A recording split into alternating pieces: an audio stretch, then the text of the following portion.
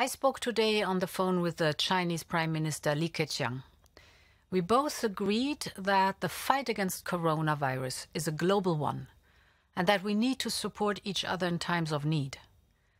China has not forgotten that in January, when China was the center of the virus outbreak, the European Union helped. We donated rapidly more than 50 tons of protective equipment. I remember very well my phone call with the Chinese Prime Minister in those days. Today, we are the center of the coronavirus pandemic, and we need protective equipment ourselves. We are ramping up our production, we're converting new production lines, but this needs several weeks. And in the meantime, we are grateful for support from China. The Prime Minister announced that China is ready to provide 200,000 N95 masks, 2 million surgical masks, and 50,000 testing kits.